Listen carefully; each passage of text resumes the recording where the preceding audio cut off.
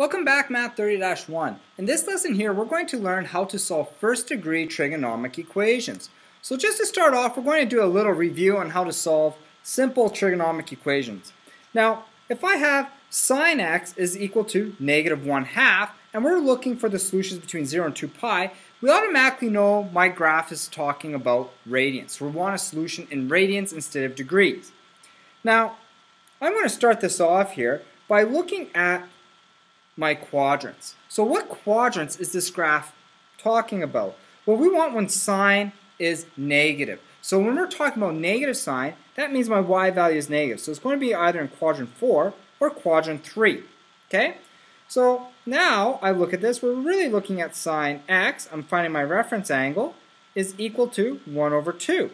Now if I want to find my reference angle when it's 1/2, that's going to be right here, and it's my shortest sine, and 1/2 is my shortest for my y value, so that's going to be the same as 30 degrees, which is pi/6. So my reference angle is equal to pi/6. Okay? And now we want to know where it is between 0 and 2 pi. Well, I look at this here, we are pi/6 more than pi.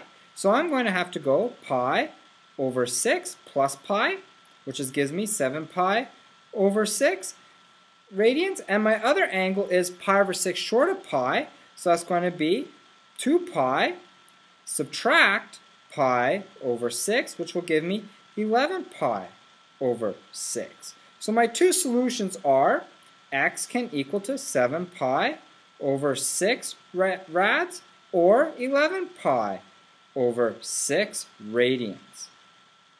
Alright? So now let's take a look at b. Here we have 3 secant x minus 5 is equal to 0. So the first step I'm going to do with this one is try and isolate my secant x. So I'm going to have here, I'm going to put secant 3, secant of x is equal to 5. All I did was add 5 to both sides. Now I'm going to get secant x is equal to 5/3. Just divide both sides by 3.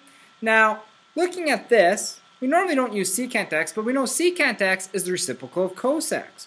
So if we look at cos x, this is the same as cos x is equal to 3/5.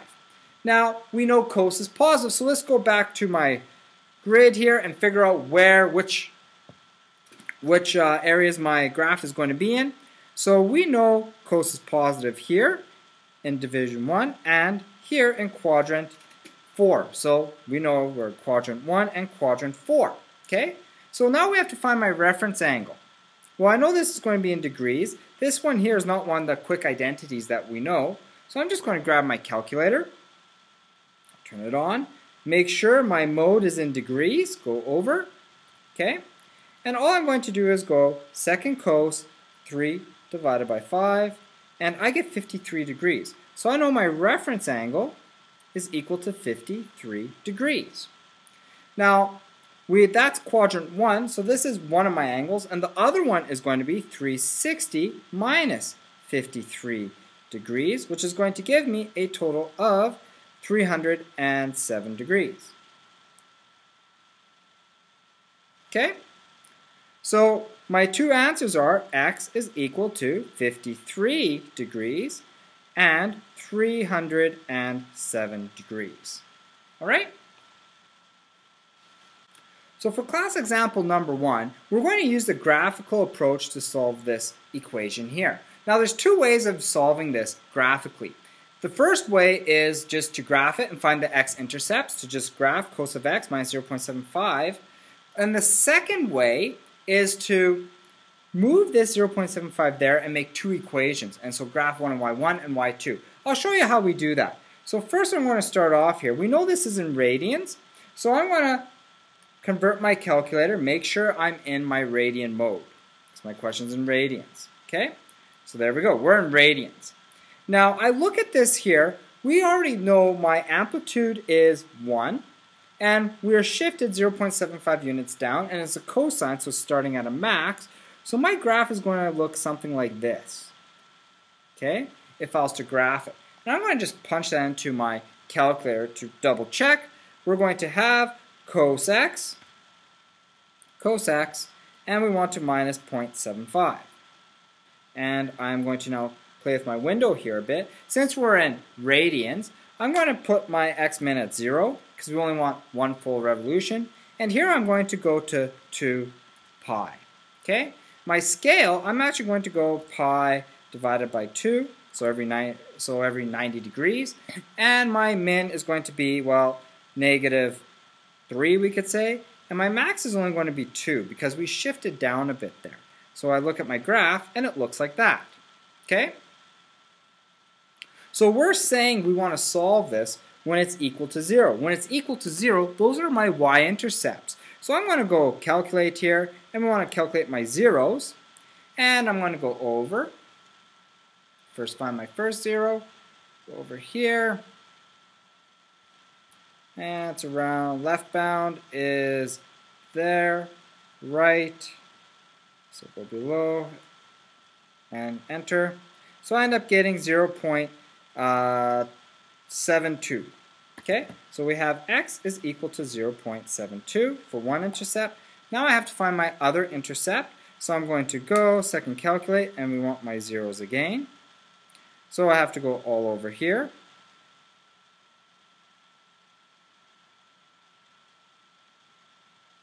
So we want left bound, which is approximately right here.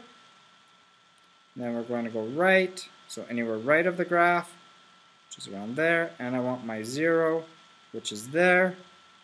So I get 5.56 is my other one. So now here, we have no range, it's more than one cycle. We want all the cycles.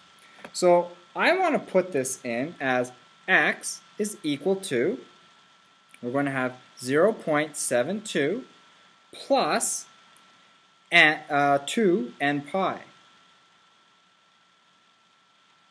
Oops, n pi. Or we could say n2 pi, something like that.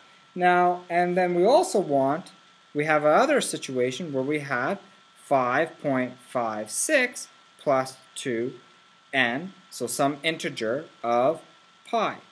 Okay? And we're going to look, because it always goes by pi's for each cycle, so we're going to look here where n is an element of integers. Okay, so it's some integer of n. Okay?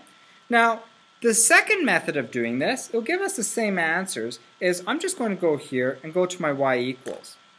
And it is to delete, just delete that there, and put 0.75 into graph 2 of them. So basically what I do here is I move this 0.75 over there, so I have, we know cos of x is equal to 0.75. So we're going cos of x is equal to 0.75, and I'm going to graph this one like this. Okay?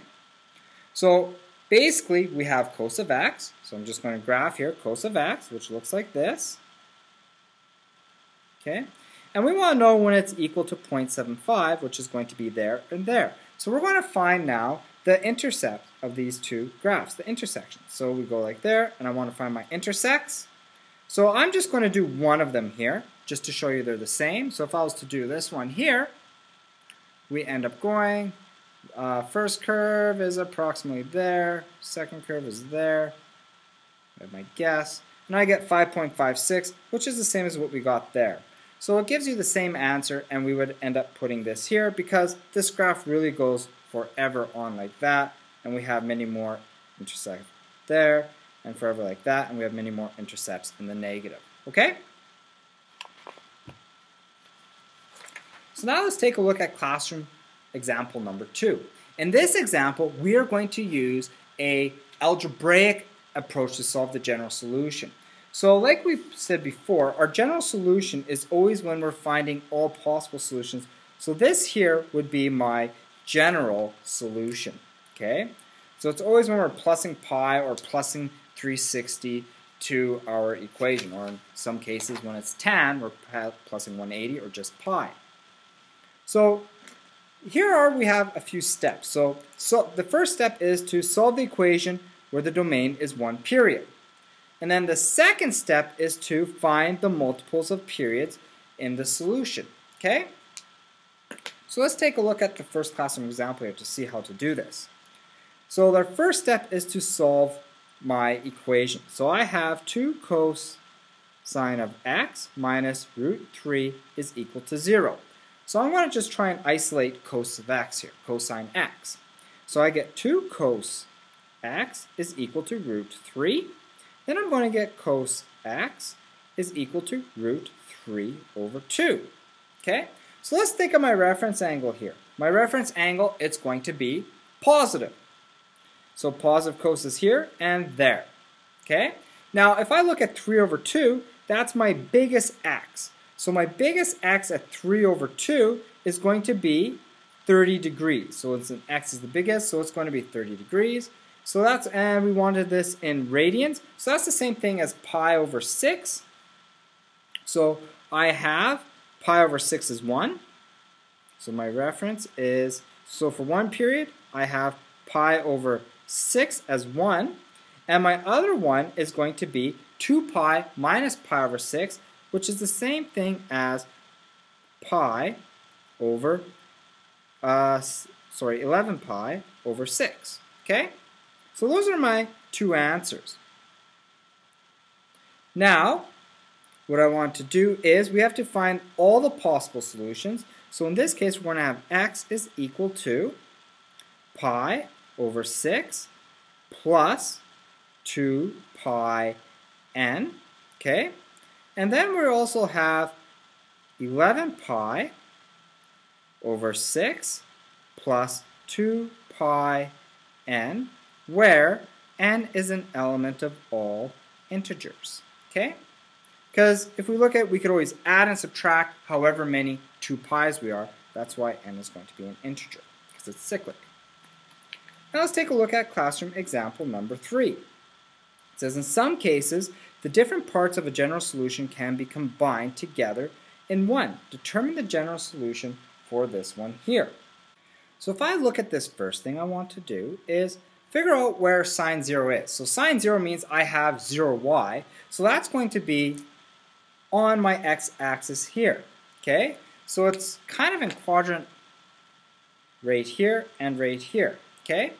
Now if I look at that, so I know sine x is equal to 0. But it's also equal to pi. And we also have here 2 pi. Okay? So we have x could be equal to pi, 0, pi, or 2 pi.